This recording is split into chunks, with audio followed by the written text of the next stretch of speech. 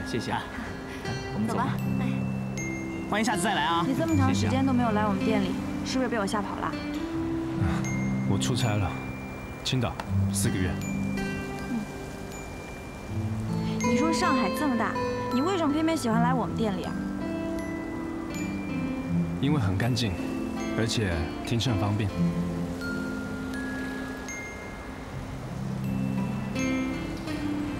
还有什么问题吗？没有啦。哎，我发现哦，我跟你说，我的脑子真的是缺根筋哎。你想想，那天你明明都已经失业了，你怎么可能又把车开到我们店里来嘛？你肯定不是司机呀，对不对？我是怎么想的？我可以理解你的猜测。我小的时候就很喜欢汽车，曾经有段时间，我都觉得我长大就是要当一个汽车修理工。真的？嗯。那你能不能说一说，当翻译是一种什么样的感觉？是不是一种全新的感受？感觉有点掉价。掉价？翻译是一种很崇高的职业。我不是指那个意思。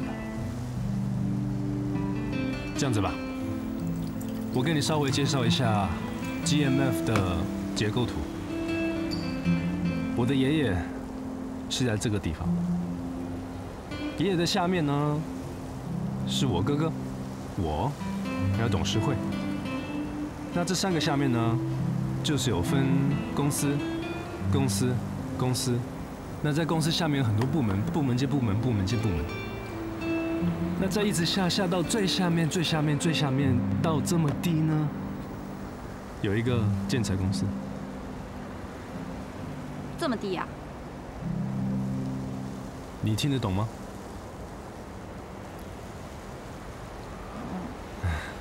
反正这个建材公司呢，就是上次你记不记得你画的那个地图，介绍我去翻译的那个意大利公司，我们还打了一场架。就是那个建材公司。哦。那这么说，貌似你好像是有一点点那什么。不止一点点。很多，我都不知道。如果我回总部的时候看到那几个人，我不知道跟他们说什么呢。那我们大家都吃亏啦，就算扯平了吧。所以这样你就可以原谅我了。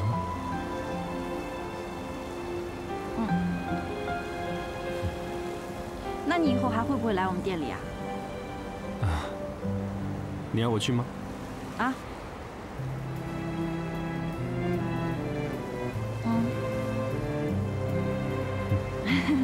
我就是想说，其实很多人都希望你去啊。如果你想我去，我就去。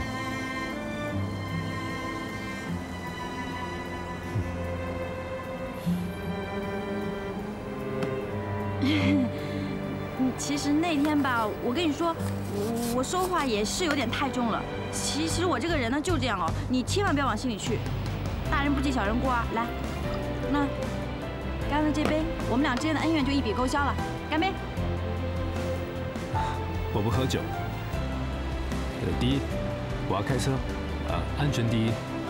第二，因为身体的关系，所以我不能喝酒。你喝吧，所以。那你以水代酒好吧？我们俩碰一下总可以吧？干杯！干杯！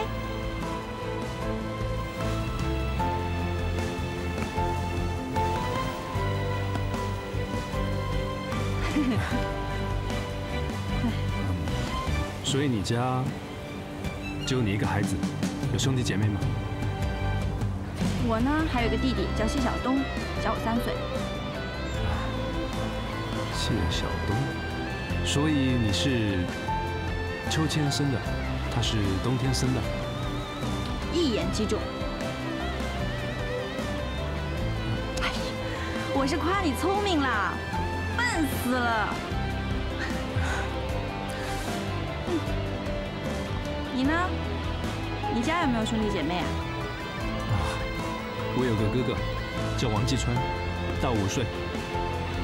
你见过的？哦，你们从小打不打架呀？从小打到大，一直到现在。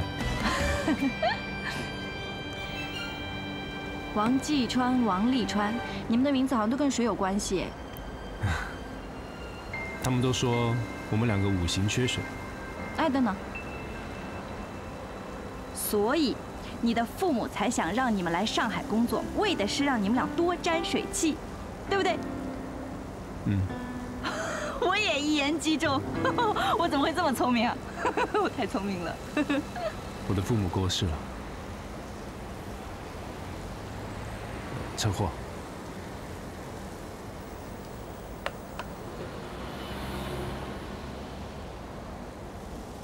对不起啊。没关系，我也在车子里面。你也在车子里面啊？但是我活了，所以我还在。那你命真的很大哎。像你这样，应该去买彩票的。哎，你跟我想的一样。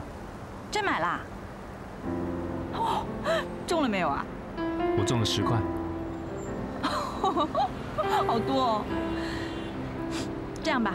为了你大难不死，必有后福，干杯！碰一下啦。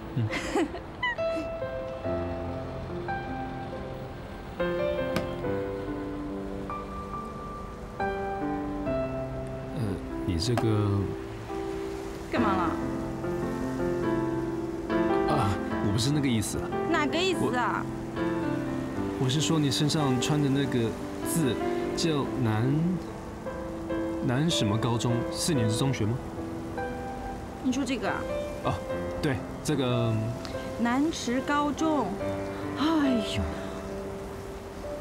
我的家乡在个旧，南池高中在个旧。个旧？个旧在云南省。哦，听起来离上海很远。坐火车的话，要3天2夜。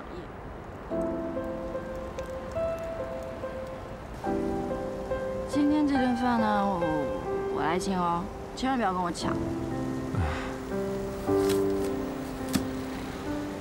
你要不要少喝一点啊？我送你回家。我没有醉啊，你都没有吃哎。我跟你说，这个羊肉串呢非常非常好吃的，我每次来都会点很多，你吃一串嘛。这个熟肉，这个也很好吃的，要不要吃一串？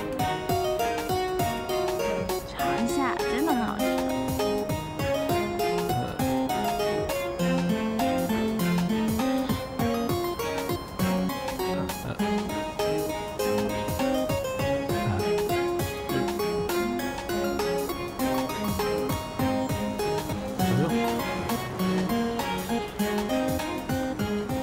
这个肉串还在你的嘴巴里。小秋，你真的喝醉了？喂，你醒醒啊，小秋！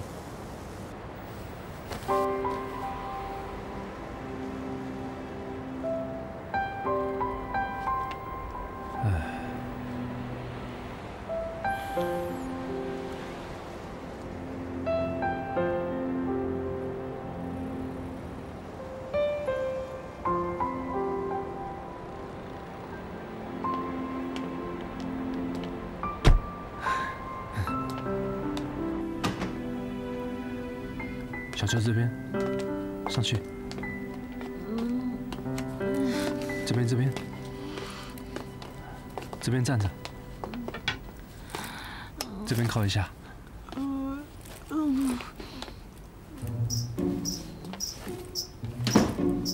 哎，这边不能。哎，起来！哎，你去那边坐一下吧。哎，这边。走。你告诉我你的地址。哎，这边不能。哎，你告诉我你的地址在哪里，我送你回家。哎，小秋，小秋，没去。那你先把鞋子脱掉了吧。喂，小秋，这边不能睡。你要睡的话，去客房睡。我这边有客房。小秋，小秋。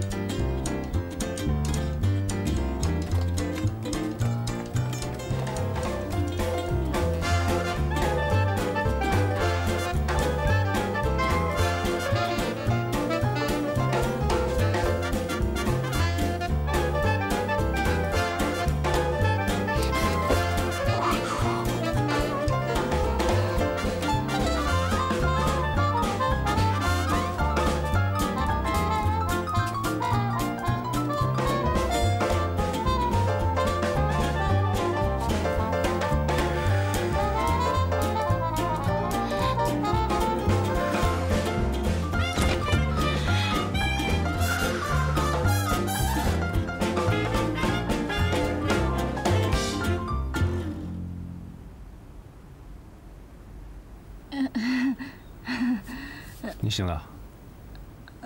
嗨。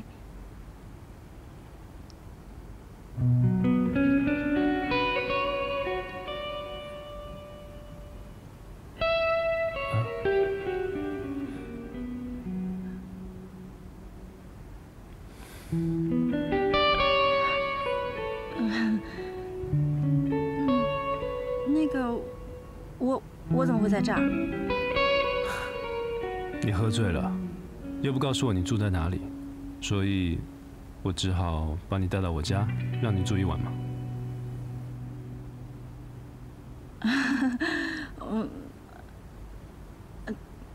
这是你家哦？嗯。那我没有打扰你的家人吧？我一个人住。哦。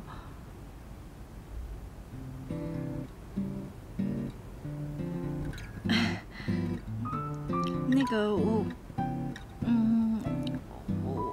有点口渴，可不可以喝点水啊？可以啊。矿泉水可以吗？可以可以。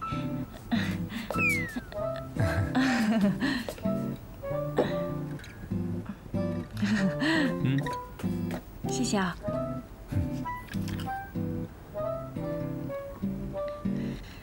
你怎么还不睡啊？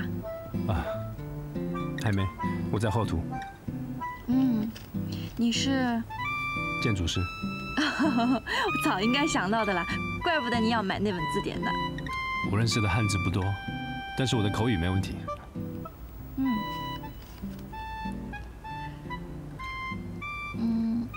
这么晚你还喝牛奶啊？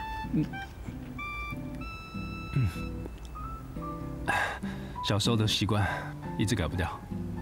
那万一要出差没有牛奶怎么办？去买啊，跑多远也要买回来。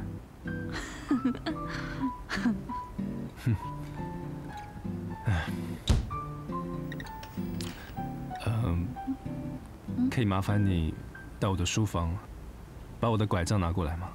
哦，可以的。那你没有拐杖是怎么过来的？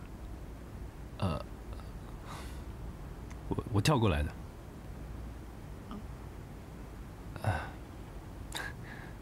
我当然不好意思在你面前跳。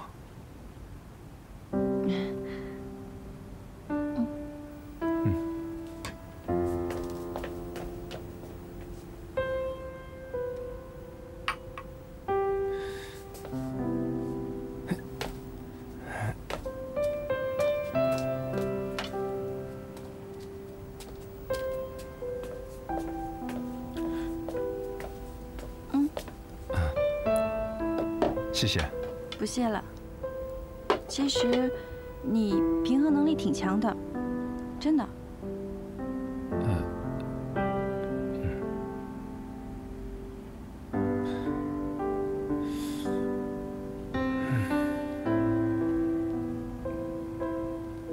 是因为那次车祸吗？已经很久以前的事了。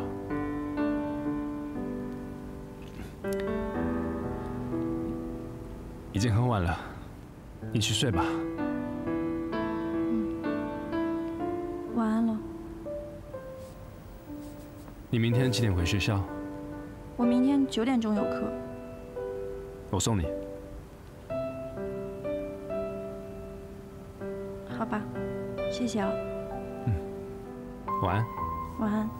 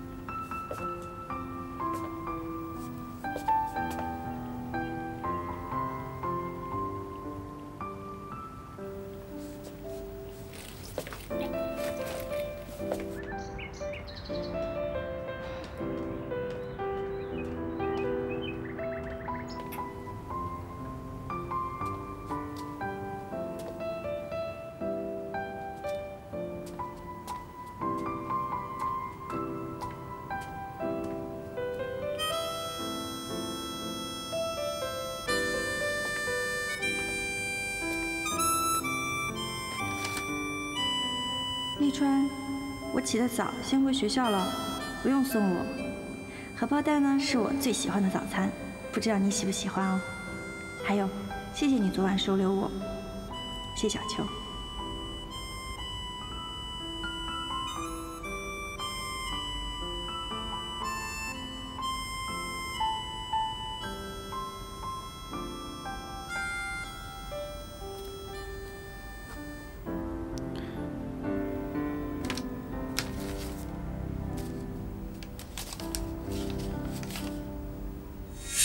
我知道你不缺这个钱，可是如果你不要的话，我见你一次就会还给你一次。吉川，走。哦，这么丰盛啊！哎呀，兄弟没有白疼你啊。咦，哎，这是我的早餐。嗯，起来，起来，起来，起来！喂，哎，你让我吃一口不行啊？起来，这是我的早餐。这么小气？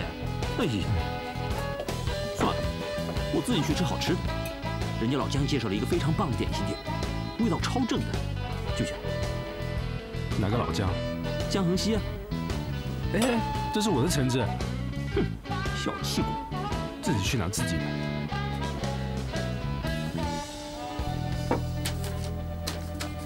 嗯，不要坐在桌上。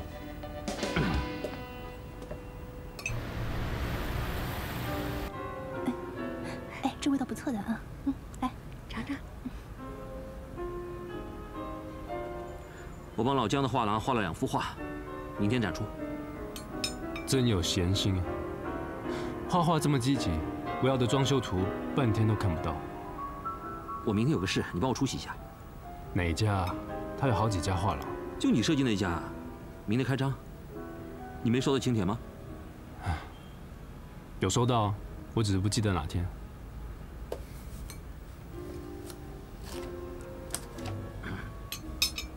真的是明天啊！唉，本来我想退掉的，好吧。你不要老是应付的样子，好不好？找点机会给自己增加一点艺术修养。嗯，你也知道我对 postmodern art 的态度是怎么样的。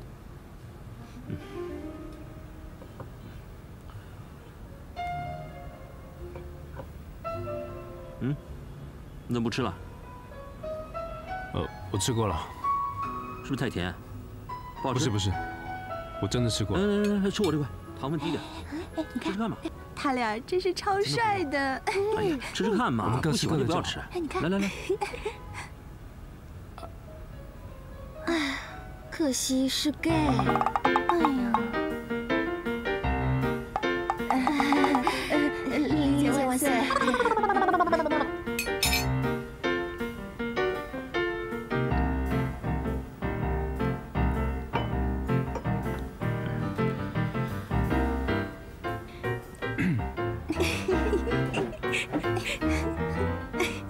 你看，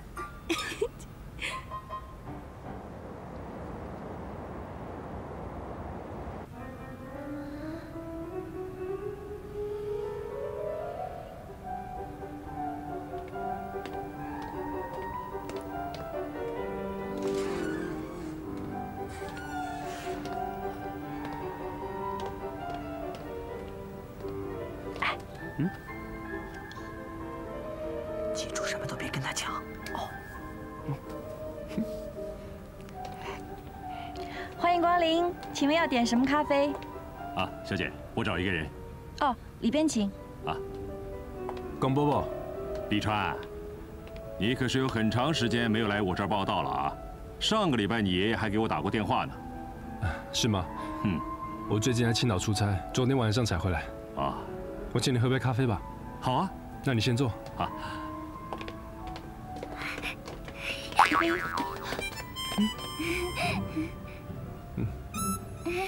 一杯大咖啡。好。嗨，咖啡，好久不见了。你去度假啦？没有。那你去旅游啦？没有。那你去哪玩啦？都没有。啊，那个，最近，不是，你喜不喜欢那个话剧啊？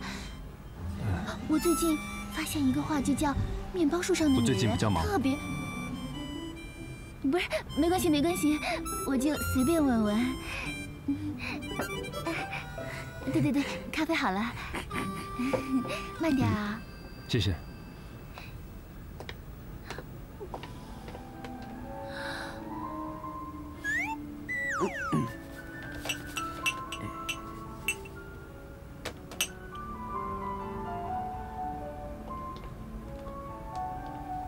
小秋，休息时间到了，这是你的吃的，速战速决。知道啦。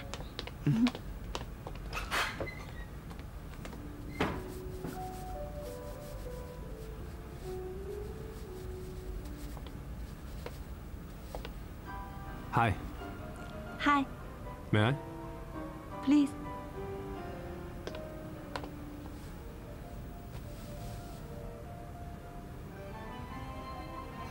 谢谢你早上的荷包蛋。不客气啦。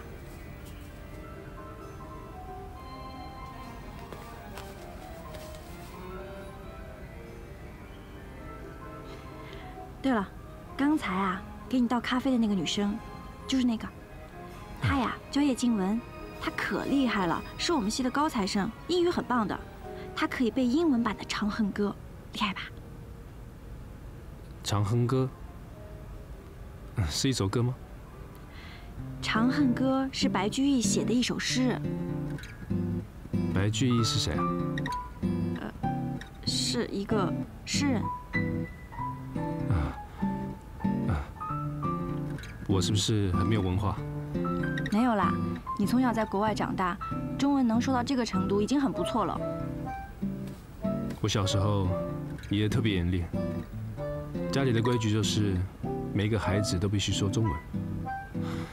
我大概认得差不多900多个汉字吧。哇，那已经很厉害了，900多个，大概有小学1年级水平了。那是我的巅峰期。那现在呢？萧条期。建筑文件几乎都看得懂，别的我就很难说了。哎，对了，你知道我有什么事吗？啊，这个还你。 哎呀，这个我真的不能。我说过了，我不会要这个钱的。那好吧，算了，要不然这样推来推去也没什么意思。那算我欠你一个人情，以后你们公司需要翻译的话，尽管找我好了，我免费去给你们做。OK。嗯。那你继续吃吧。好。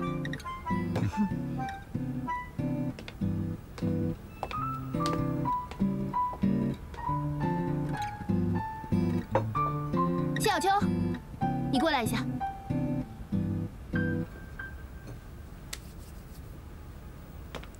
怎么啦？那个 CK 君，你是不是对他有意思啊？怎么了嘛？那是我先看上的。哦，所以呢，我就不能跟他讲话啦。怪不得骗我说他是司机，又有孩子又失业。不是，原来你是想取而代之啊！谢小秋，你也太天真了吧！ 你以为他会看上你这种人吗？你这种哪种？穷学生还是乡下妹？所以我就不配跟他讲话了，是不是？反正呢，人要有自知之明。童话要是发生在你身上，就是个笑话；暗恋要是发生在你身上，那就是一场空话。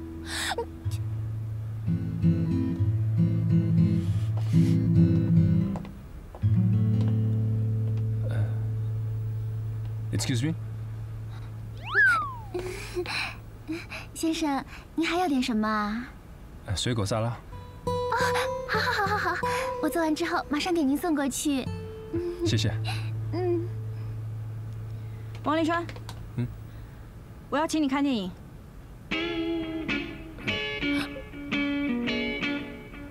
什么时候啊？11点。晚上11点。对。 好啊，你先去旁边等我下班，待会见。好。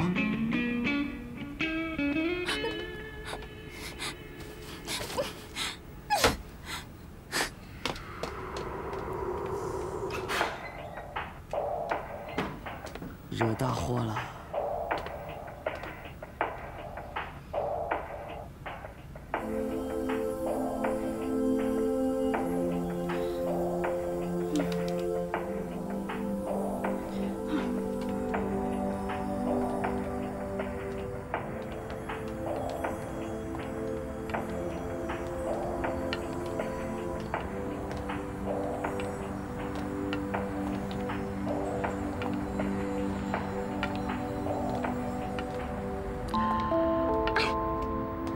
Bless you。你冷吗？不是啦，我是过敏性鼻炎。那就是冷，帮我拿一下。不用啦。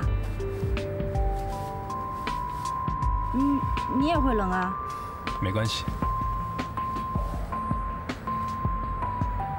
好暖和的外套，好好闻的薰衣草味道。谢小秋，你真的没有动心吗？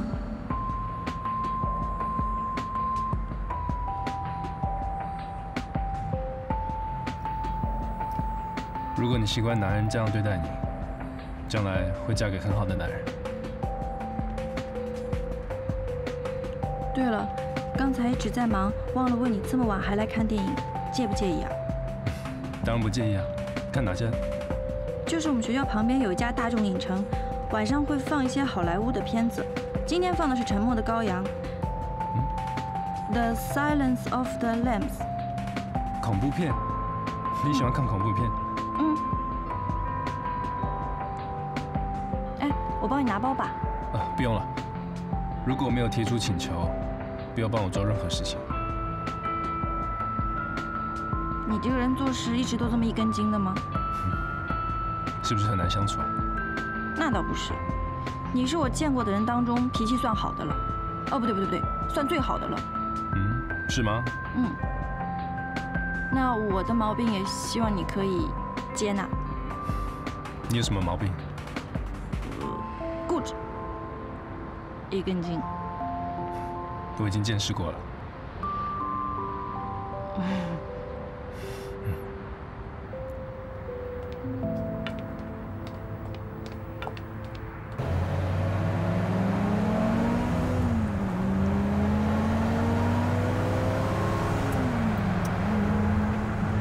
大哥，你能不能开慢一点啊？你在超速吧？你怕高速？我怕警察。我一直在限速之内。难道你有心脏病？老蒋，你开慢一点啦。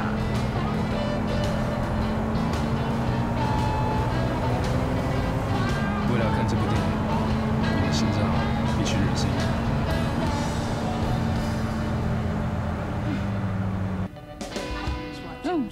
这个鸡翅不错，你要不要？不用了，谢谢。爆米花吧。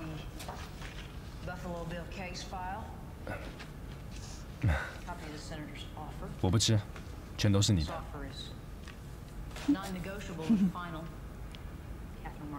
其实吧，这个片子里有很多台词我都是会背的。为什么呢？因为我已经看过4遍了。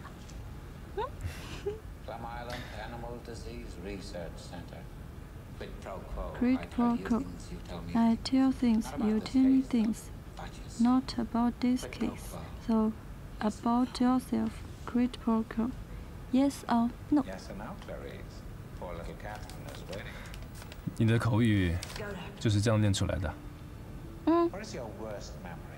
看，你一定没有看出来吧？这个呢，其实很押韵的。哪里啊 Quid pro quo. Yes or no?？Quid pro quo 是拉丁语吧？一物换一物啊。Quid pro quo. 嘿嘿。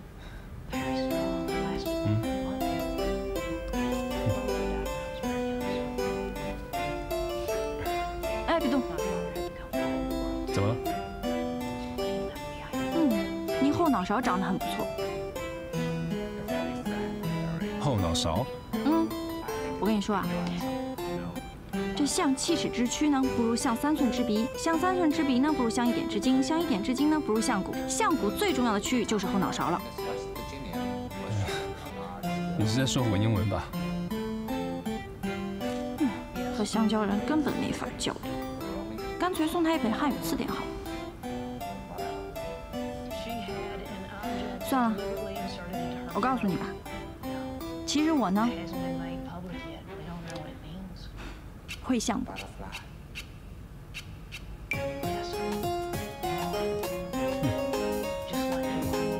OK。Prove it。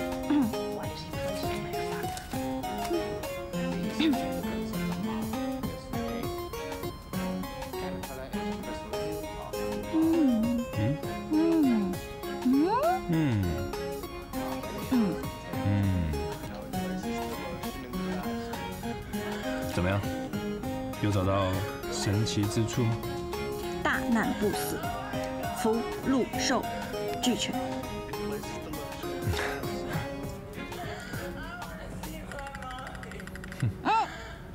怎么了？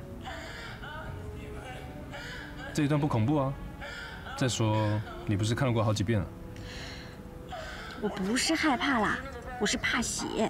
怕血？嗯。可是这里没血啊。看吧，有血的时候我再告诉你。没有吗？嗯，没有。真的假的？嗯哼。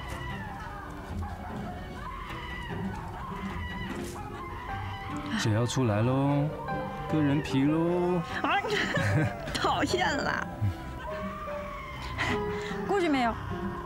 还没。哎呀，怎么那么慢呢？正要割呢。割完了吗？割到一半了。割到一半了，割完了。哎呀，怎么那么久了？我平时看的都明明没有那么久的嘛。没了。嗯哼，没了。啊！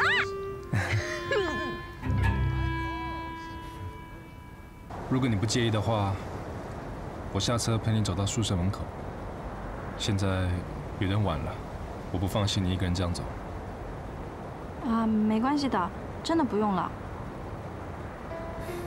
你知道，如果我送你到这里，然后你走着走着突然失踪了，在法律意义上来说，我就是头号嫌疑人。哦，那好吧。等一下，我帮你开门。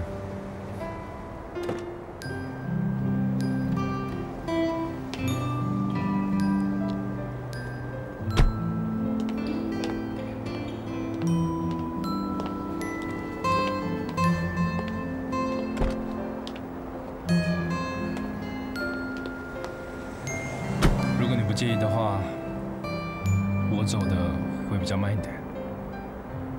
我知道你跑起来很快就会到宿舍门口了，但是我宁愿你拿出你的耐心，慢慢的陪我走。当然可以。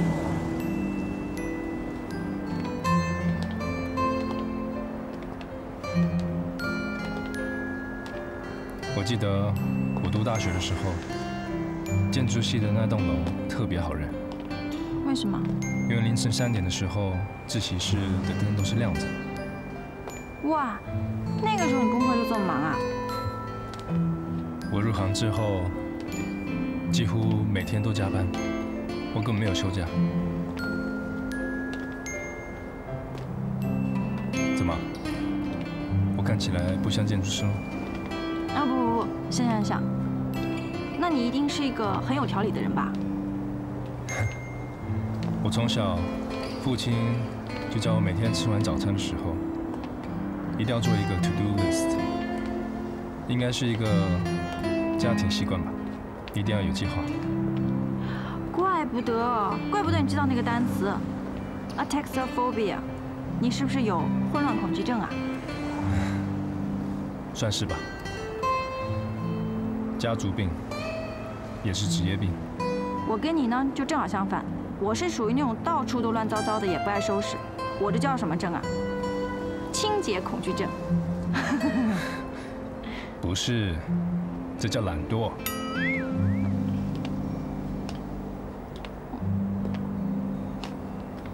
说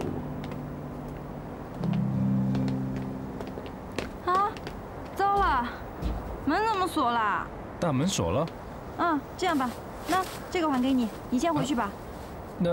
那你怎么办？我爬过去就好啦。爬过去？你别开玩笑吧？这么高，你怎么爬过去啊？很简单的。喂，小秋，真的，你下来很危险。哎呦！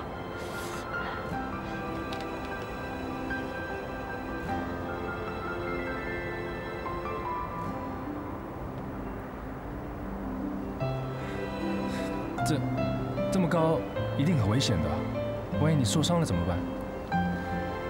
真的没事的啦，平时都可以爬的。平时？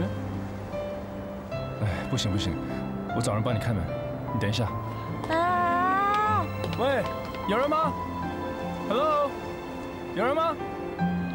警卫，警卫 ，Hello， 你睡觉了吗？喂，哎，小秋，小秋，你干嘛？快下来，很危险的。你看很简单吧？你这么一想不就爬过来了吗？下来，快快，小心踩好。哎呀，吓死我了！好了，你快回去吧，拜拜。拜拜，拜拜。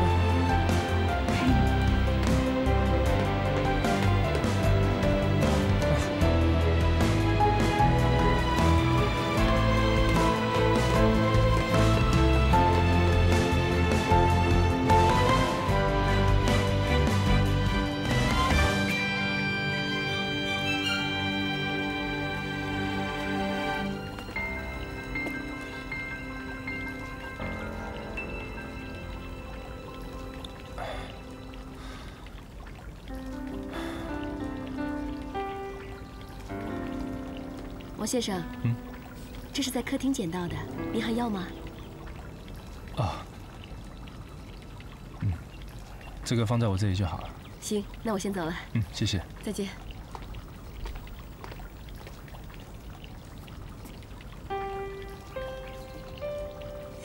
客厅不能睡，小秋，小秋，小秋。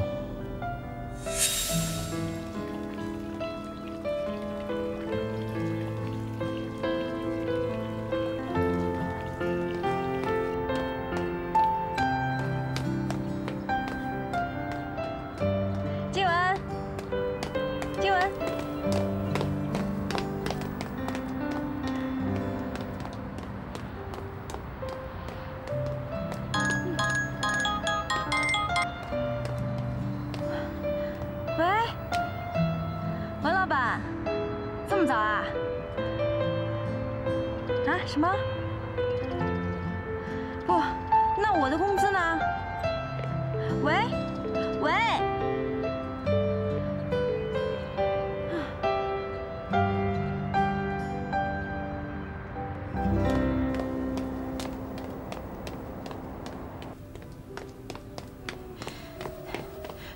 童月啊，童月，童月。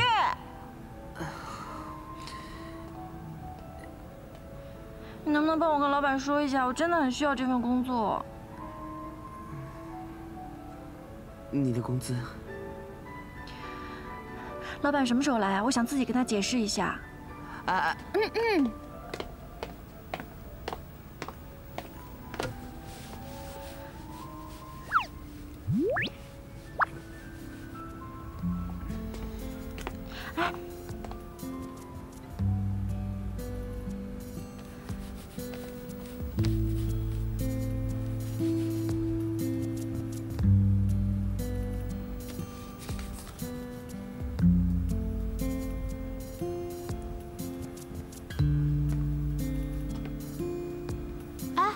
小秋，啊，工作服记得要还回来哦，不然要扣押金的。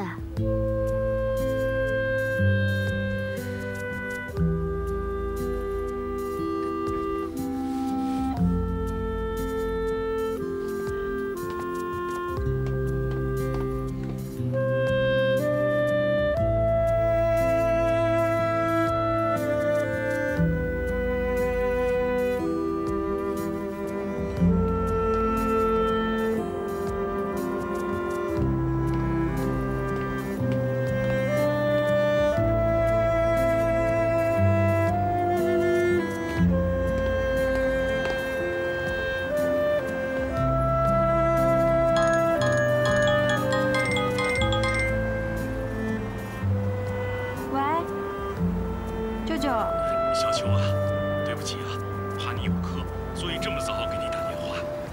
什么事啊？我最近有笔生意不顺利，缺点周转资金。你们家向我借的房款，你看。能提前还一下？用不着全部还清啊，先还个2万3万的也成啊。您放心啊，我那个卡里还有一点积蓄，大概6000多块钱。您再给我点时间，我会尽快凑齐的。那好吧，那就先这样吧。啊，再见啊。哎，再见。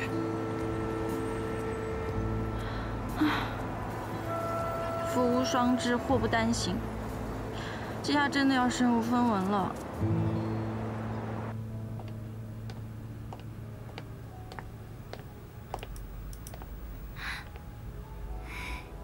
欢迎光临。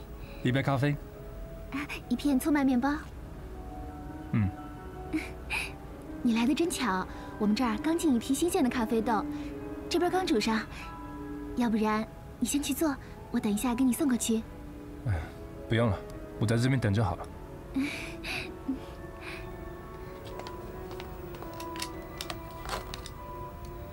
你上班的地方一定离这儿很近吧？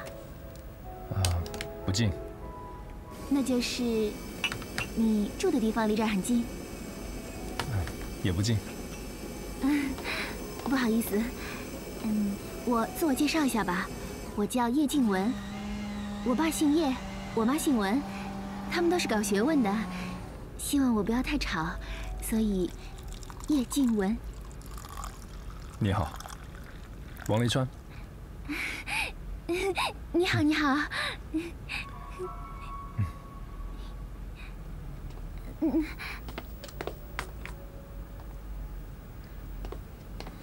咖啡好了，然后这个是我送你的饼干，这个味道不错哦，尝一下。谢谢。哦，对了，小秋什么时候上班呢？哦，你找他有事啊？没事，问问看。他辞职了。哦，谢谢，没事。那个醋麻面包，我等一下给你送过去啊。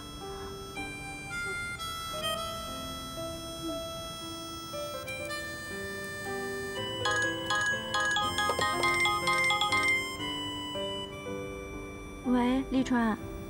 小秋，我在客房捡到了一个发夹，上面有一个银色的爱心，是你的吗？啊，是我的，那是我弟弟送我的。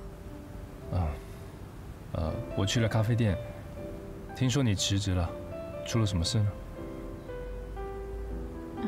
主要是因为期末嘛，时间挺紧张的，而且我还想拿奖学金，所以就没有时间打工了。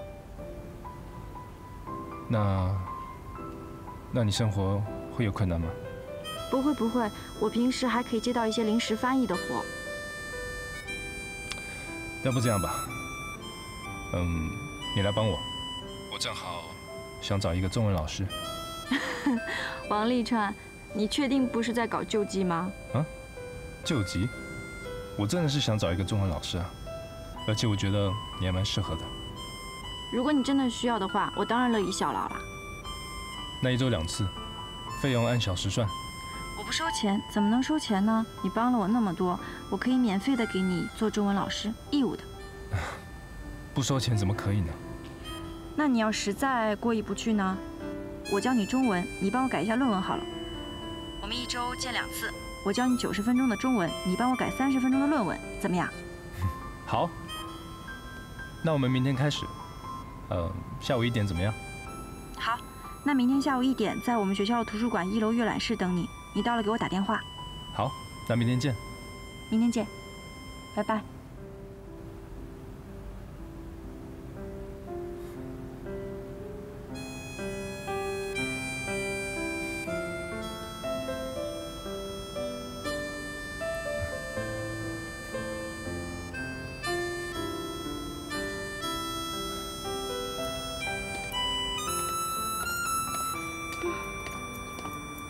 快点儿！喂，不好意思啊。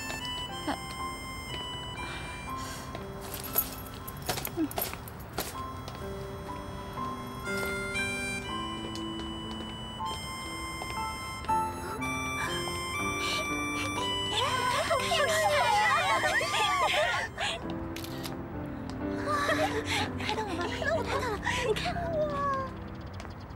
哇，好帅，很帅呀！谁那么高啊？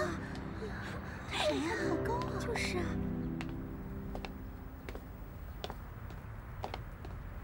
哎，不好意思，让一下。先生，图书证。没有图书证的话，你可是进不去的。哦，我没有图书证，我是来找人的。哦，那不能进。我打个电话吧。好。您好，您拨打的电话暂时无法接通，请稍后再拨。The number you have dialed can. 您好，您拨打的电话暂时无法接通，请稍。哎，王先生。叶静文。你怎么有空来学校啊？我是来办点事的。啊，你是来找谢小秋的吧？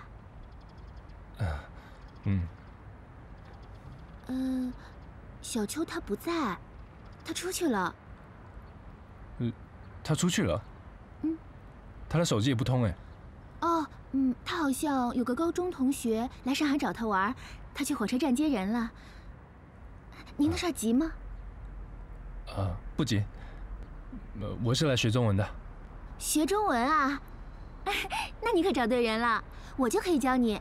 我呢有全国普通话的1级证书，全市的演讲比赛还拿过第1名，教你足够了。没关系，我已经跟小秋说好了。那1个老师够吗？学语言的密集度越高越好。你有没有想过请2个老师啊？这样吧，我哥也在上海，我觉得他也需要一个中文老师。这是他的名片，你跟他联系一下吧。你哥啊？谢谢。不客气。那我先走了，我还有点事。哦，拜拜。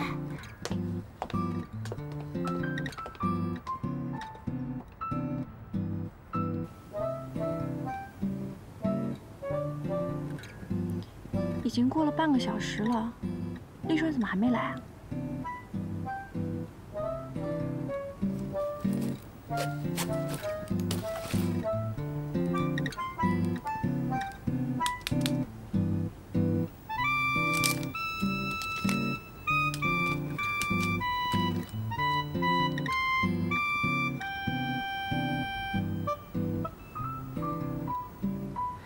哎呀，手机坏了。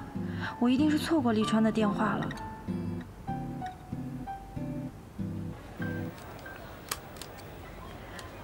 我想问一下，这个手机可不可以修啊？这个啊，坏了。坏了，再换个新的吧。啊，可是就碰了一下啊！你看这边这都没坏啊。这再高级的手机呀，都经不起摔，何况是你这种牌子，是吧？在我这看一下吧。看你是学生，给你打个折，怎么样？这款还这款都挺适合你的。算了，不用了，谢谢啊。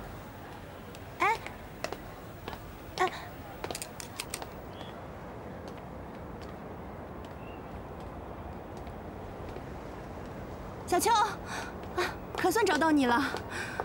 师姐，电话怎么打都打不通。哦，我手机坏了。啊，萧关有个急活口译，你估计也没什么时间准备了，有空吗？有空啊，几点钟啊？他说如果找到你的话，让你3点钟在图书馆门口等他。哦，时间差不多了，我还得准备准备。他有说要去哪吗？是一家画廊的开业典礼。那你对绘画、艺术之类的词熟不熟啊？米开朗基罗我都不知道该怎么说哎。别露怯。为了把你推出去，我可是夸下海口了。我说你舅舅是著名的画家，从小就是在艺术的熏陶下长大的，对于中西画派都了如指掌，如数家珍。吹牛不上税啊！手机能不能借我用一下？好，给，谢谢啊。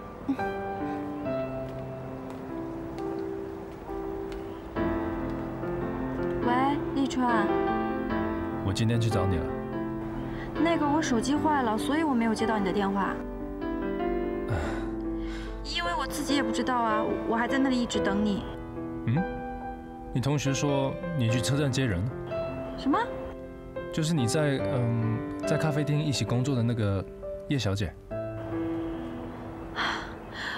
我哪也没去，我一直在那里等你的。啊？我今天下午有点忙，改明天好吗？同样时间。嗯，好，那明天咱们老地方见吧。好，明天见，拜。再见。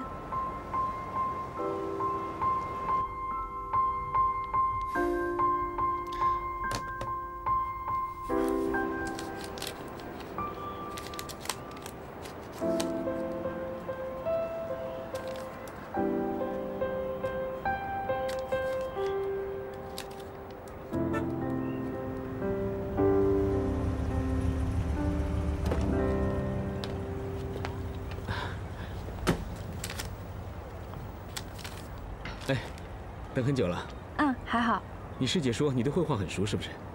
啊，还可以吧。哦，这是今天的资料。哦，你今天的任务是要陪同一个叫 David 的美国画家，这里面有关于他的画风、流派、师承以及作品的销售状况，还有，今天画廊的老板是我亲戚，是上海有名的本土画商。这么多资料，2个小时不一定翻得完吧？我只能给你1个小时，另外1个小时要带你去买衣服，抓紧时间准备一下。买衣服，这先不行吗？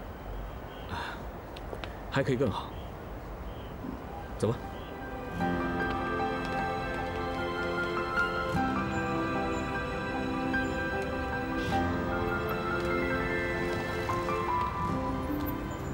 哎，同学，请问一下，你们认识谢小秋吗？是小秋啊？哎，对。您找小秋啊？啊。您是？啊，我是他父亲，从云南来的。啊，那个小秋不在，他好像没回来呢。上哪儿了？什么时候回来？我不知道。哦，好啊，谢谢啊，谢谢。再见。走。再见。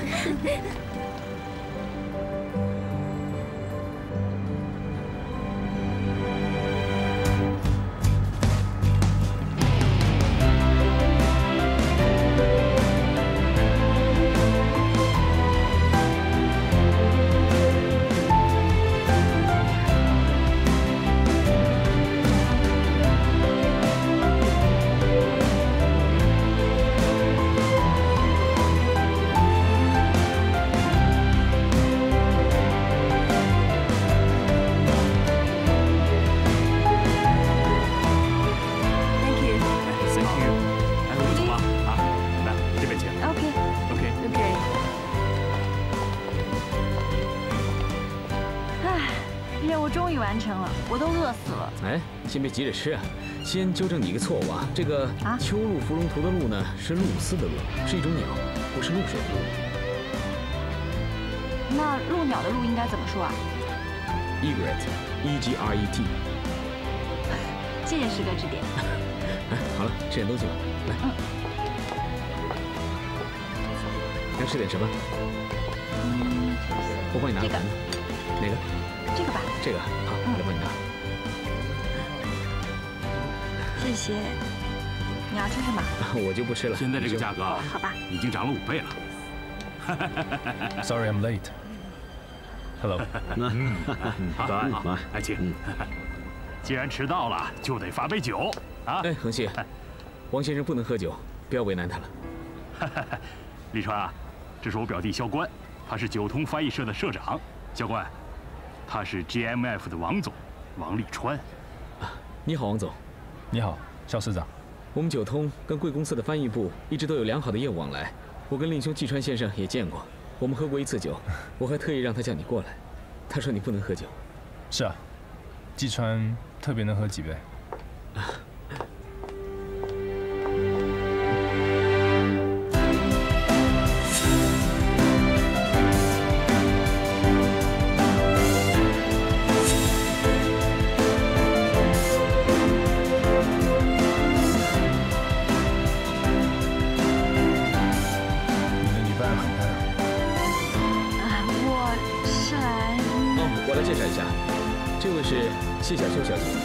他舅舅是云南省的杰出画家，平时专攻写意山水，其泼墨风格直逼当年的张大千。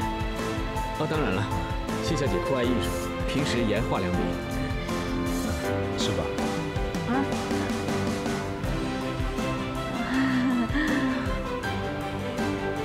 谢小姐，这位是王立川先生，是 GMF 上海分公司的 CEO， 著名的建筑师。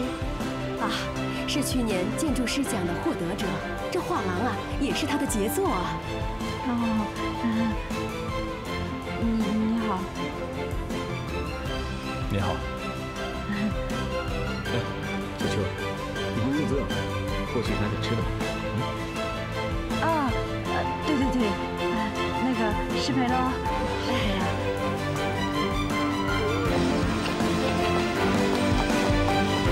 王总，很高兴认识你。对这里的设计我真的很喜欢，欢迎你来。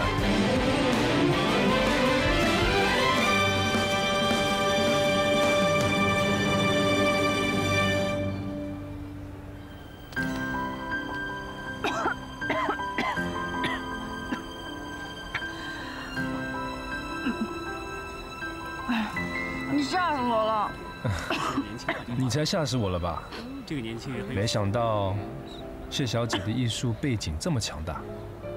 我也喜欢绘画，不如你陪我欣赏一下，顺便指点指点。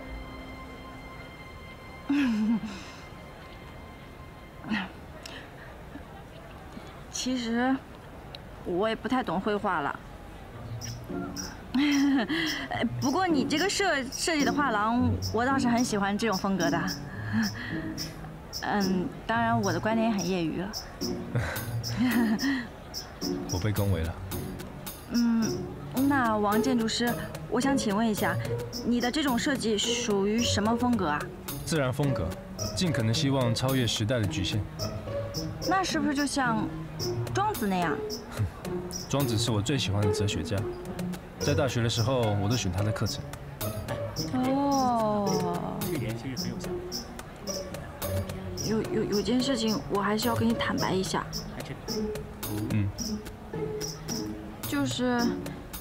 就其实我舅舅他吧，根本就不是一个画家，他是个泥瓦匠，小学都没有毕业，而且我根本也不懂什么艺术，我来这里是给个美国画家当翻译的。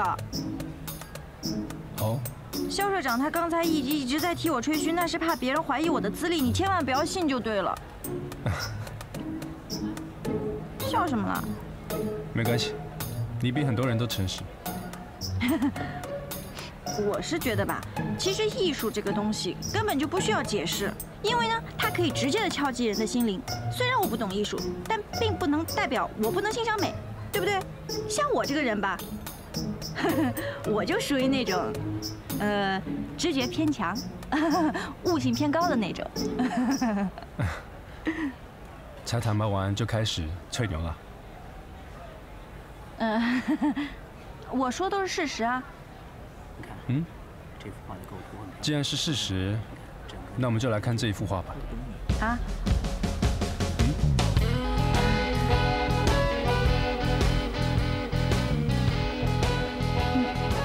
画的很好啊，非常不错。那可以解释吗？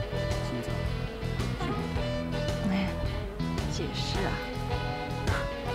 老实说，鄙人心智愚钝，我也看不懂。但是既然你有这么高的直觉，这么强大的悟性，那你来说说，这幅画你对它的高见是什么？高见啊？这幅画究竟想表达什么？我只知道它是后现代的。啊，后现代。对啊，你看，就像他画了一个人的脸，对不对？人的脸又代表什么了？人的脸是公开的，每个人都能看见。那么这张脸呢？这张脸又和人的身体重合，身体又代表什么？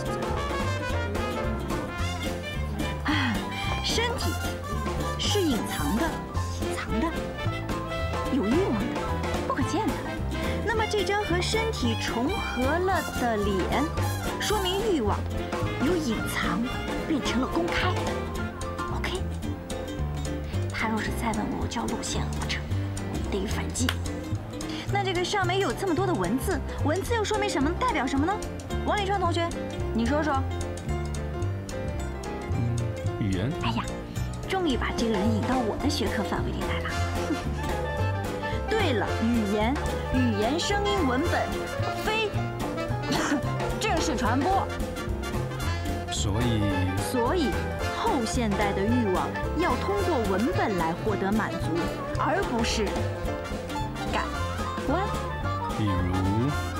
比如短信、博客、电子邮件，这些承载了他们手机呀、电脑的，已经成为我们身体上一个不可或缺的器官。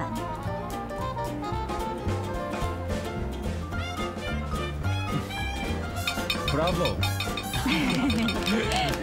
不敢当，只是我一点粗浅的看法。这是我今天听到的对这幅画最大胆、最新鲜的解释。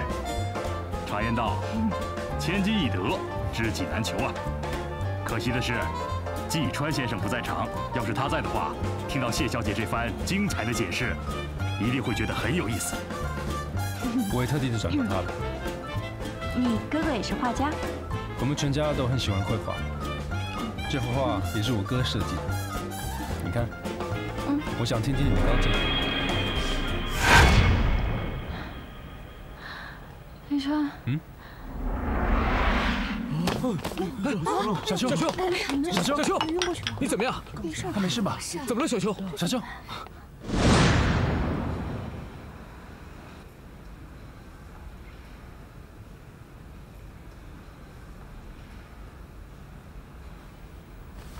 哎，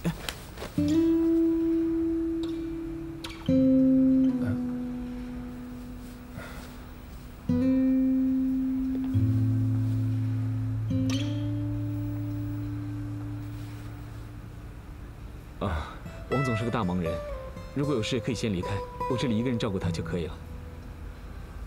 你们是？我是他师兄。你跟小秋，你们认识啊？我们在 GMF 见过。对啊，你瞧我这记性，我派他去你们公司做过一次翻译嘛。对。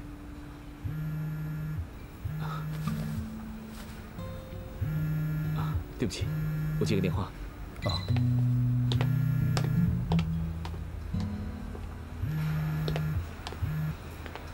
喂。小关，你能过来一下吗？你有什么事啊？我们见了面说好吗？你在哪里？老地方。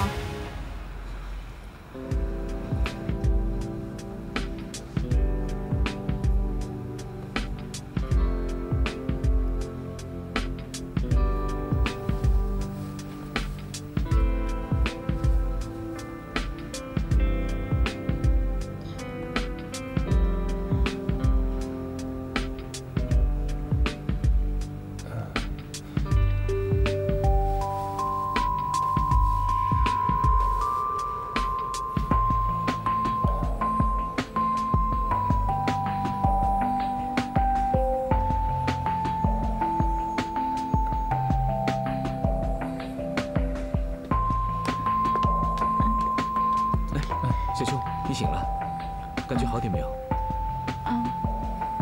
不好意思啊，小秋，我有点急事，可能要麻烦王总送你回去了。没关系，交给我吧。那麻烦你了。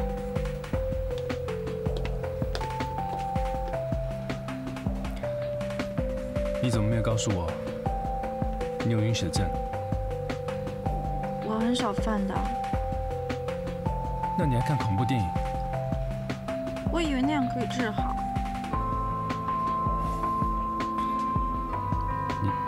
你是天生的，还是有什么心理因素呢？我妈妈生我弟弟的时候，打出血死了，正好我亲眼看见他这一幕。其实，你可以尝试一下脱敏治疗，每天可以喝一点红色的，比如说番茄汁或者是红酒之类的。笑什么？我觉得你很奇怪，别的人知道我有晕血症，都跟我说要少碰红色的东西，少看红颜色。只有你让我做脱敏治疗。你看，现在我已经习惯了，它就是我的腿。只要你肯花时间训练自己，很多的障碍都可以克服的。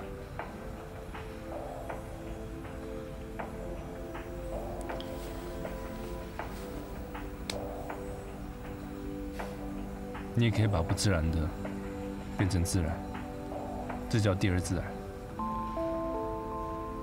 第二自然。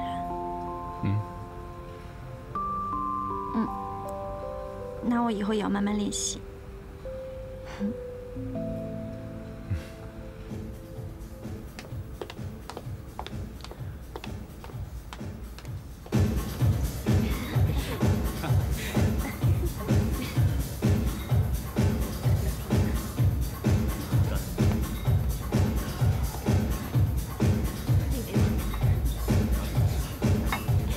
艾玛，怎么又喝成这个样子？到底谁又抛弃你了？有钱吗？要多少？啊？王八蛋！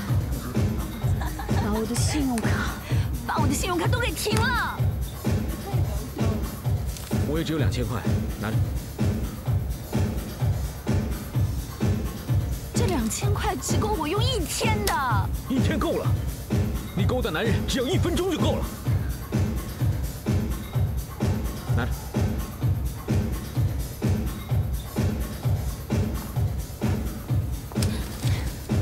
过来，过来啊！小姐，你干嘛呀？这是2000块钱，不用找那么多呢，当小费。这位小姐，不好意思啊，你发什么神经啊？钱拿好，拿好。我发什么神经啊？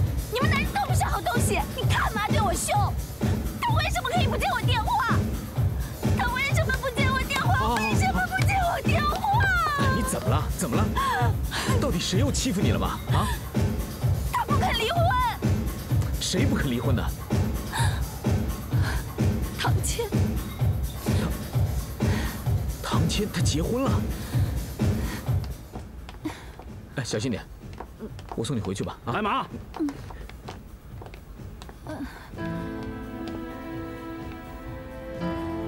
手机给我。唐谦。给我。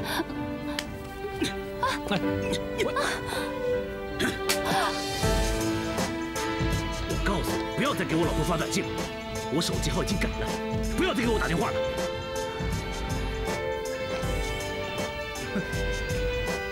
别以为我不知道你身边有其他的男人。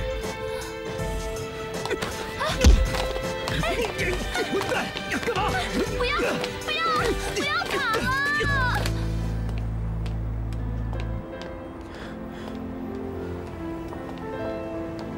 怎么样？你还看不清楚是不是？本想说，本来明天可以再找他聊一聊，现在你把他打了一顿，看来我跟他真的彻底没戏了。艾玛，那你回去我走，以后这种擦屁股的事你不要来找我。你干嘛对我那么凶啊？我又没做什么对不起你的事情。不要忘了，我的第一次给了你，我还曾经怀过你的小孩。那是你自己不要的。你给我站住！不要叫我！你混蛋！你有什么了不起啊？你给我回来！你一直是在上海工作吗？大学毕业后我就留在美国了，后来回到瑞士。上海的 GMF 部门是我哥建立的，他做了3年，后来就调到总部了。我是他的接班人，也差不多3年了。可是，你跟你哥真的很奇怪，你脾气这么好，你哥哥那么凶，你们俩是不是一起长大的？是一起长大的，没错。我哥哥的个性是比较急，但是你熟悉他以后，其实他的个性是非常好的一个人。那你家里还有什么人吗？爸爸妈妈是干什么的？这样子吧，做建筑的对不对？接下来往下的，你可能会觉得有点烦。我哥也是，我爸爸妈妈也是，我爷爷、我外婆、我外公、我叔叔、姑妈、堂兄堂弟都是。哎，奶奶不是。我奶奶也是，她跟我哥哥是室内设计师。你家的家族史真的很乏味。不都说同行是冤家吗？你们家为什么专门找同行啊？可能是因为我们是建筑师吧，没有时间谈恋爱，所以大家都觉得找同行的比较省事。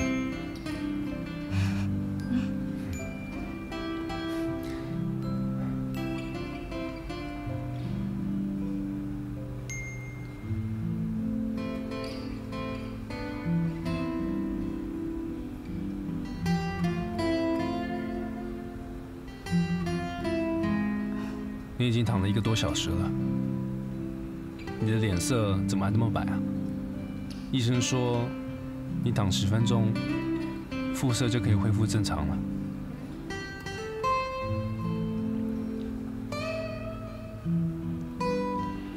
因为呢，我擦了粉，化了妆。年纪这么小，化什么妆啊？装成熟不可以啊？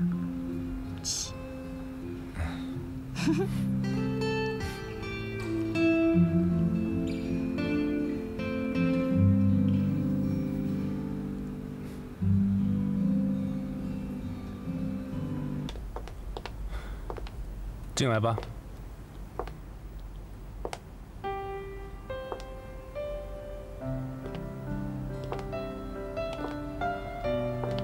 对不起啊，又来打扰你了。没关系，太晚了，我绝对不可能让你再爬墙。其实你这里的设计结构挺复杂的，上一次我来的时候差点都迷路了。你说这样的话算不算设计失误啊？怎么啦？这个楼是我设计的，应该没有比你画的那个地图复杂吧？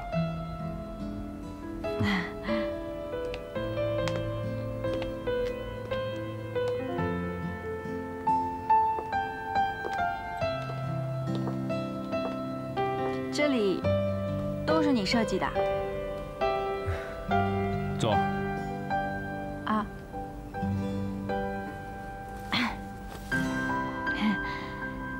其实我刚才仔细的看了一下，我觉得设计真的很不错哎。哎，你看这沙发的颜色，好白哦。啊，尤其是这个相册，这个颜色摆在这里真的好合适哦。尤其是这个花，开得真好。这个相册里面，哎，你看这些很有特点的建筑，你一定也是你设计的吧？我哪有这么自恋啊？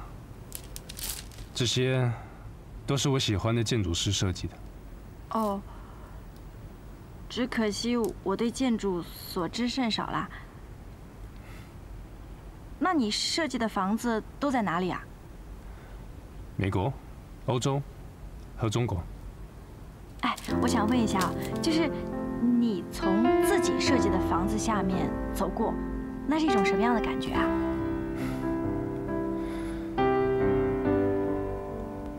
敬畏、神奇、自豪。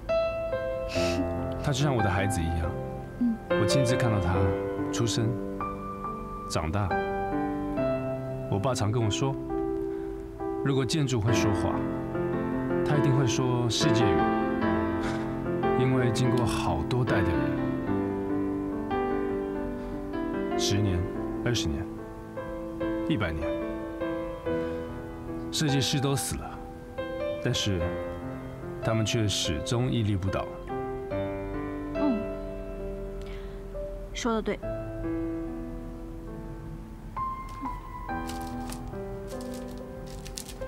哎，对哦，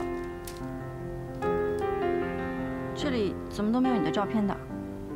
啊，我不喜欢拍照。你长得这么好看，你不拍照都可惜了。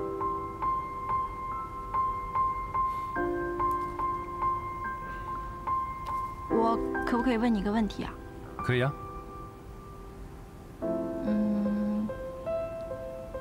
你为什么要留胡子啊？我的家乡冬天很冷，我又喜欢滑雪，所以留一些胡须，在脸上会比较暖和一点。你这点胡子就可以保暖的？对啊。你也太搞笑了吧！我爸爸也留胡子，而且我小时候就觉得留胡子蛮酷的。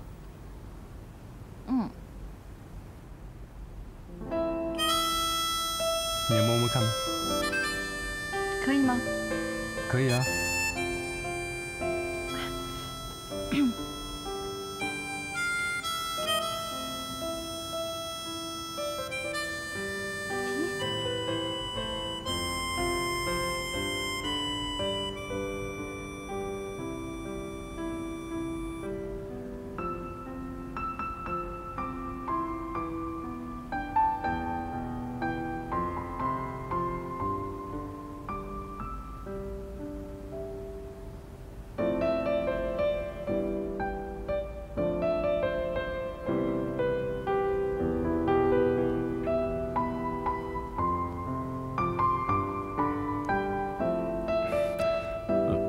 我去帮你倒一杯柳橙汁。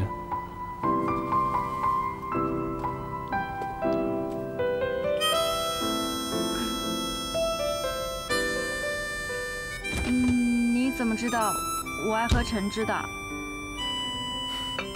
我有注意到你。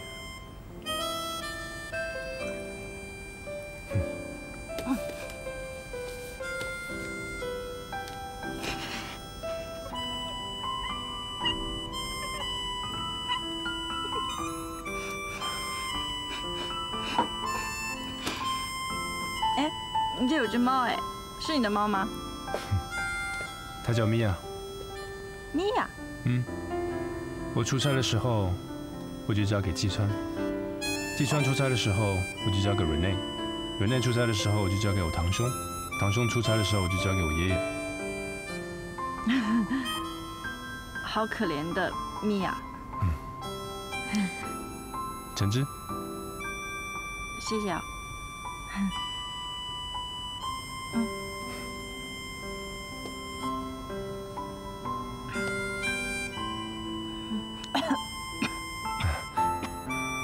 喝慢点。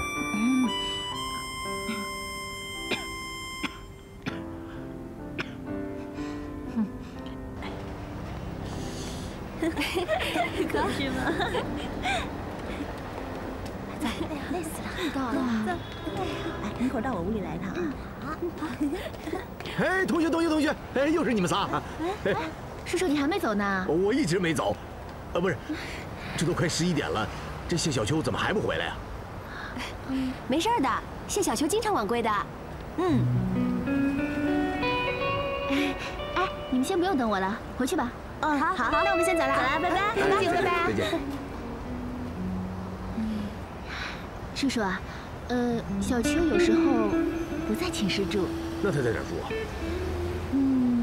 好像是男朋友家吧。哎，听说她男朋友挺有钱的。她有男朋友了？哎呀，叔叔，你看时间也不早了，我先回去了啊。那个还有小秋现在不回来，今天她应该不会回来了。但是你放心，她很安全的，没事的。啊，拜拜，叔叔。OK。同学，不是同学，同学。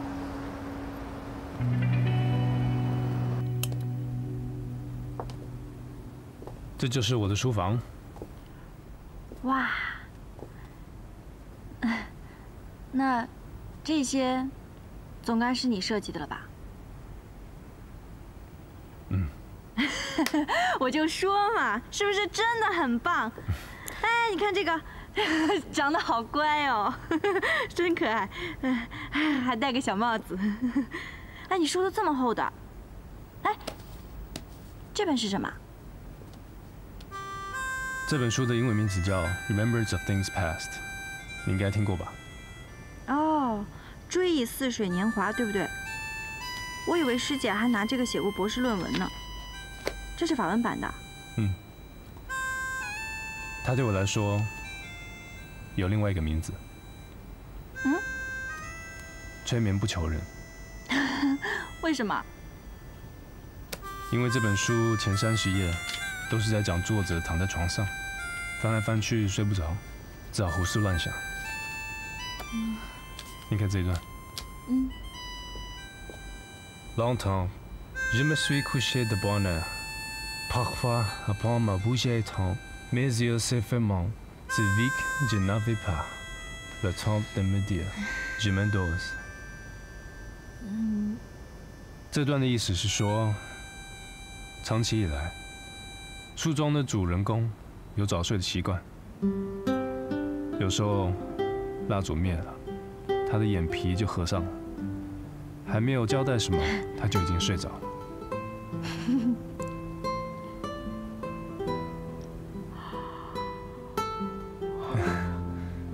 你看，说生效就生效。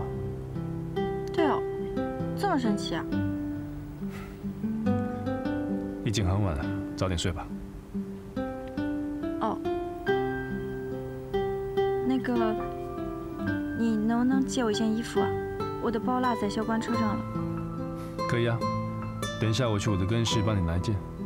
嗯，谢谢啊。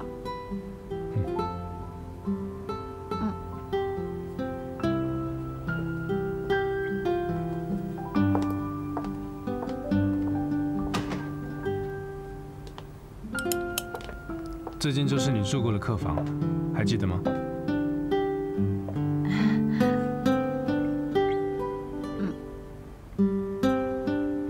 那你早点睡吧。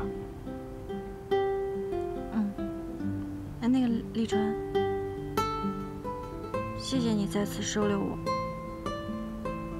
Good night。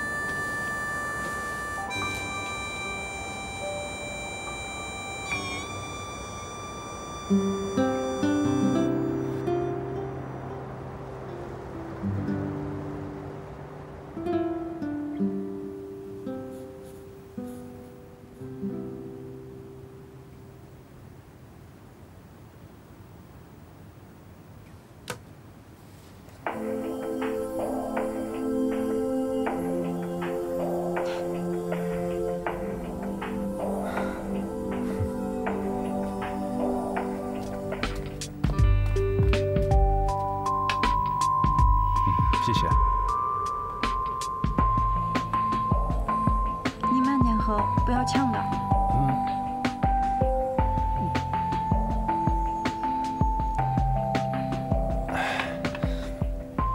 你怎么还不睡啊？哦，在画图。厦门突然有一个案子，我正在赶图。小秋。那天晚上没有吓到你吧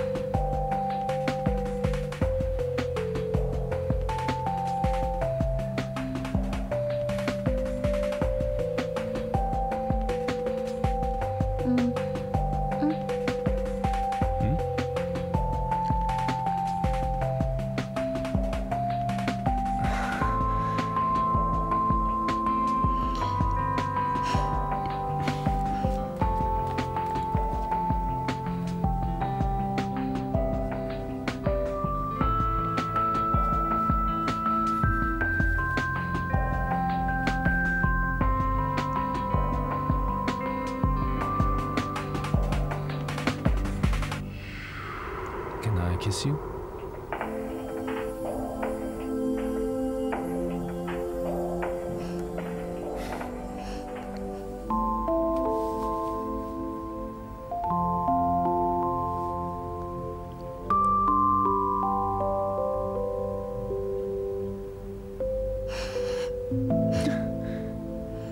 笑什么？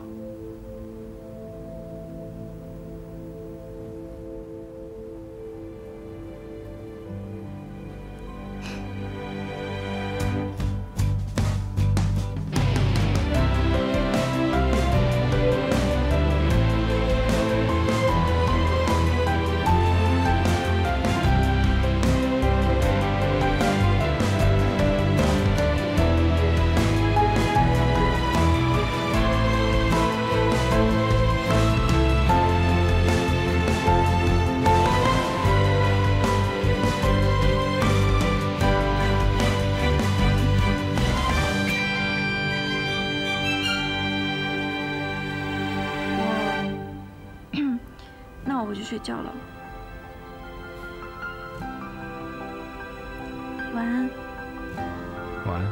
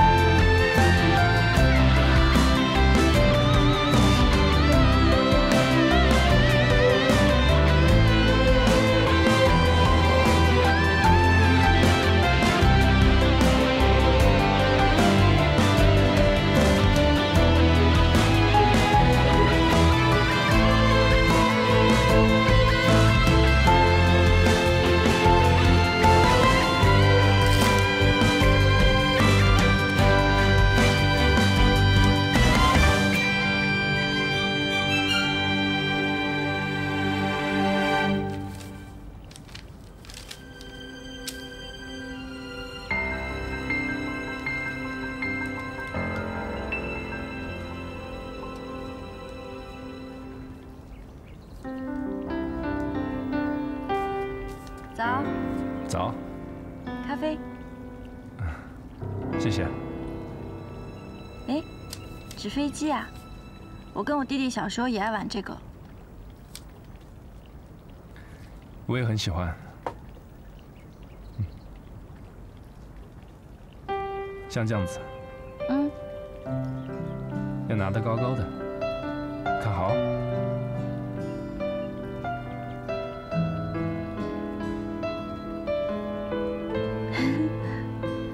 然后一直看着，一直看着，直到它慢慢的落到地上。有一个说法，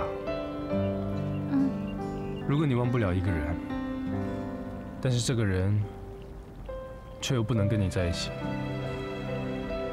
你就把他的名字写在这个飞机的翅膀上，然后这样子掉下去，就会很快忘掉他的名字。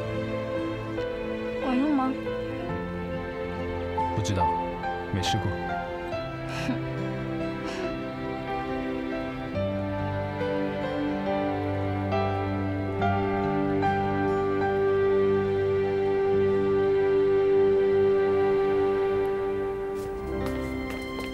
卡住了，帮我弄一下这个。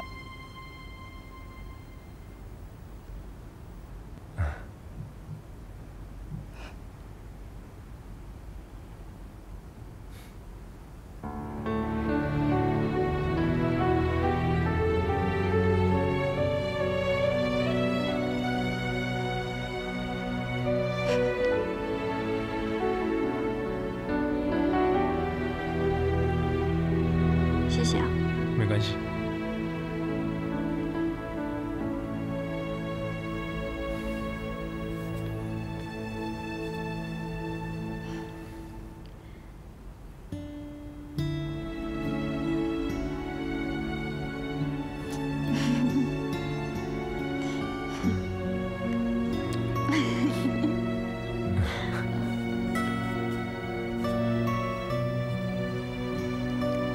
你这里怎么没有穿衣镜的？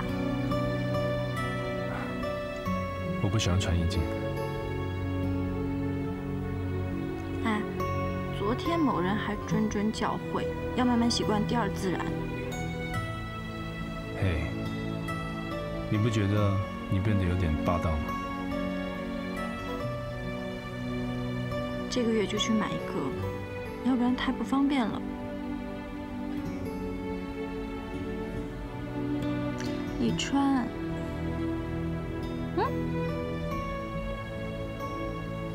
好吧。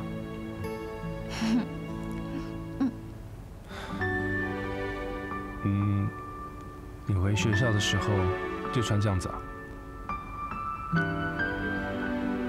是不是有一点奇怪啊？好像真的有一点奇怪。不过没关系，我还有大衣的。不跟你说了，我回学校了。我送你，顺便买一些普通的衣服。不用你给我买，我自己可以买的。啊，我钱包落校官车里了。拉得好，走吧。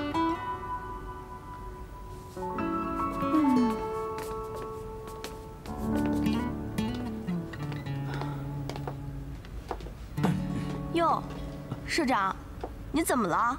跟谁打架了？小张，下午的座谈会你替我吧，我这样不太好见人。好，没问题。社长，你先休息吧。啊。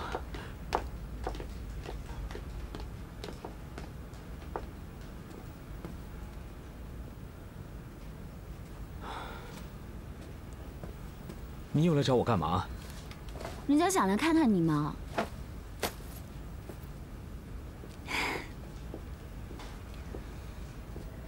还是老朋友靠谱。昨晚多亏了有你。哎，都受伤了，要不然今天晚上我请你吃饭，然后好好跟你赔罪。不好意思啊，我明天。小秋，社长。哦，艾玛，你不是有事要去忙吗？啊，去吧。小秋，来，进来。啊。好些了没有？我正想给你打电话呢。哦，我已经好些了。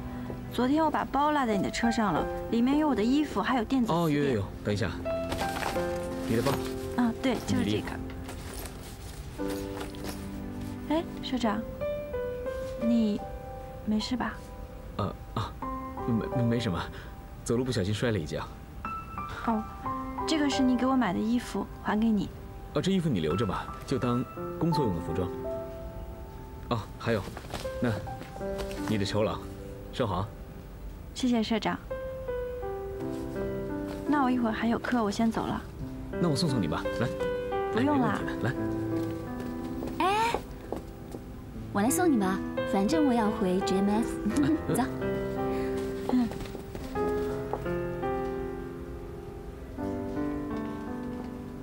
你手上的衣服是别人送你的吧？你怎么知道啊？你一个穷学生怎么买得起啊？连我都买不起这么贵的东西，看来萧官真是大手笔呀。这个衣服上面没有标价，我也不知道多少钱。看来萧社长真是白费心机了。你去哪儿啊？要不我送你吧。不用了，一会我还有别的工作要做。那好吧，我先走了，拜拜。拜拜。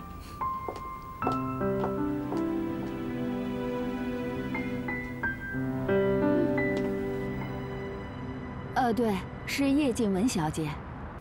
好的，我现在让她上去。OK， 可以了。王总的办公室在2楼第3间，从这边走。谢谢啊，不客气。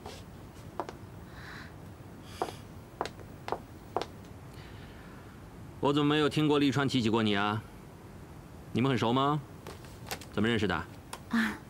我在一家咖啡馆打工，他经常去喝咖啡，一来二去就认识了。哦，咖啡馆服务员，哈，真像是电影院的情节啊。你简历上没写啊？这个跟教中文不相关吧？怎么会不相关？所有事情都是相关的。对不起啊，我可以坐下说吗？这儿正好有把椅子。哎，不行，因为你的面试已经结束。可是我，叶小姐，中国有句古话，手无金刚钻，别揽瓷器活。我呢，不是一般的瓷器，我是刀枪不入的青铜器啊，所以别走我的门路，也别在利川身上下功夫。为什么呢？2个原因：第一，他在瑞士已经有女朋友了啊；第二，看得出来你很喜欢他，想接近他。不过你不合适他，青春是很宝贵的，别浪费时间。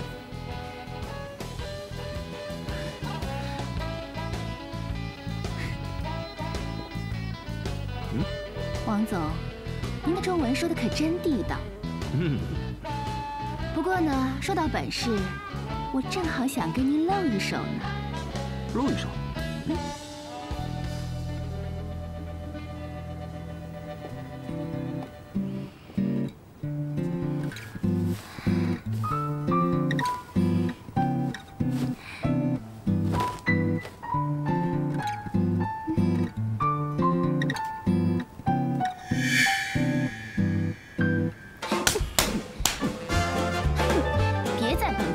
耍聪明，我没把你当干部，你倒把自己当村长了。王继川，王总，你的智商要是再低一点，就成蕨类植物了。你的脑子要是纸浆做的，够做一卷卫生纸了。你刚才的每一句话都足以证明你不是一个绅士。如果你哪一天愿意变成淑女，我倒是很愿意变成一个绅士。如果哪一天你变成了一座雕像，我倒是很愿意变成一只鸽子。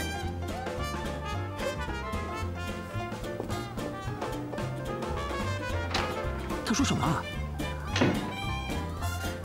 雕像 ？My God！ 您受伤了吗？要不要叫医生？没事。好。你先出去，出去。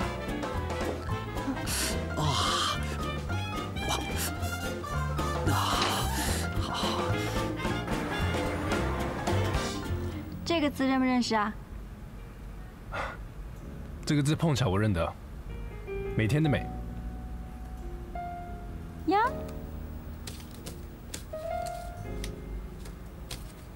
那这个呢？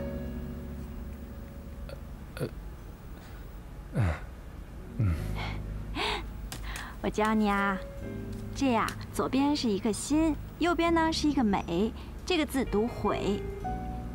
就是说，每天做事多心多疑的人容易后悔。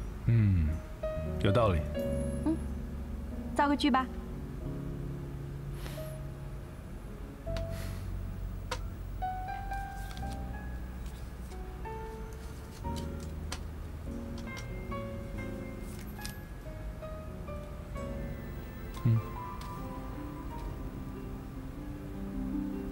我爱小秋，永不后悔。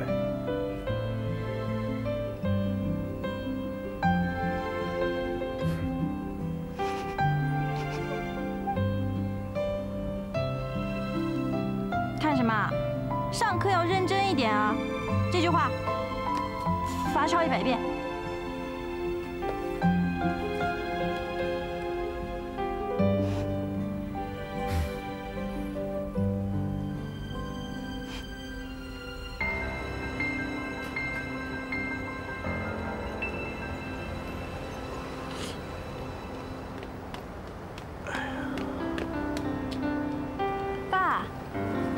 你怎么来了？这个教育系统有个会，就2天，学校就派我来了。我都等你1宿了，你也没回来，给你打电话你也不接，你上哪儿了？哦，我手机摔坏了，所以没接着您电话。那个，您在这待了1宿，是不是累坏了？走，我带你到学校招待所歇会去吧。你还没回答我的问题呢。昨天晚上你上哪儿了？昨天去了一家画廊给他们做翻译，然后我晕血症突然犯了，我就去医院打了点滴，然后就在医院的长椅上睡了个觉。您看，这是病历。又犯病了？医生咋说的？要不要紧呢？没事，躺躺就好了。哎，我跟你说，小秋，这大城市诱惑多，你现在是学生，应该以学业为重，啊，不要过早的谈恋爱。我没有谈恋爱啊。我听说你有男朋友了。哎，你别听他们乱说，我学业这么忙，哪有时间谈恋爱啊？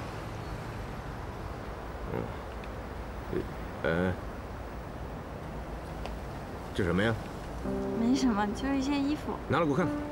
没什么。我看看。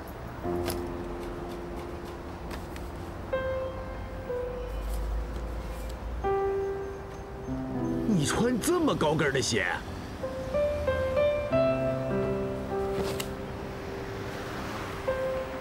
围裙呢？这衣服你也能穿得出去啊？这是工作需要。你什么工作呀？你穿这种衣服这么暴露啊？啊！你别以为爸啥都不知道，爸在电视里见过，万家灯火，华灯初上，穿上了，出来了，你干什么呀？你什么工作呀？这是？啊？爸，这能穿吗？我一会儿就回去，你可别做丢咱家脸的事儿。哦。季川。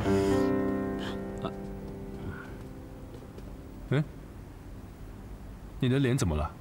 为什么红的？啊，我刚才看电脑手铐的。我是指你的左脸。啊，我是这样铐的。啊，怎么样？那个爷爷打电话来了，说已经3个月过去了，你怎么还不动身呢？啊？我去青岛4个月，这总不能算在里面吧？你叫爷爷再给我多几个月。哈？再多几个月？差点忘了，我这个礼拜还要去厦门出差呢。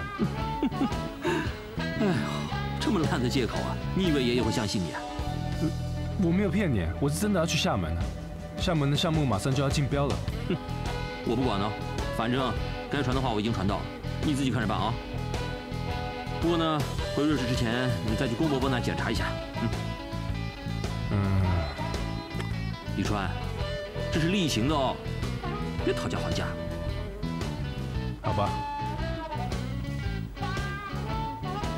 你也看一下医生吧。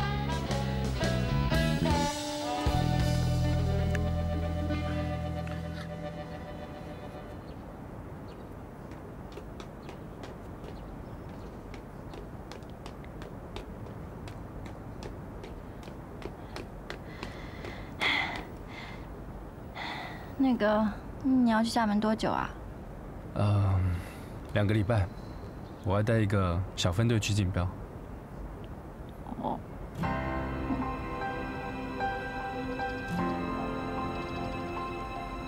送我的？一个小礼物。这什么啊？现在不能开哦。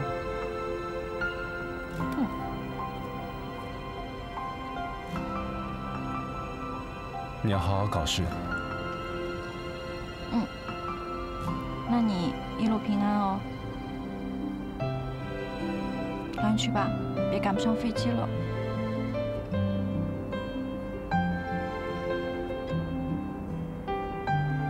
我会想你的。我也会想你的。不管有多忙，一定要给我宿舍打电话，听到没有？我会的。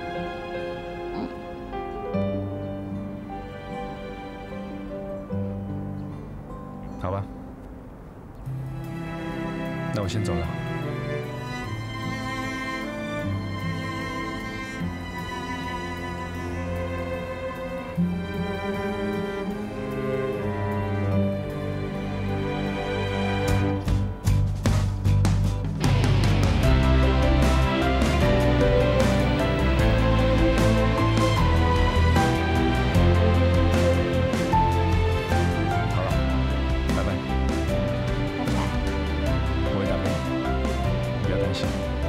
对，不管多忙都要打给我。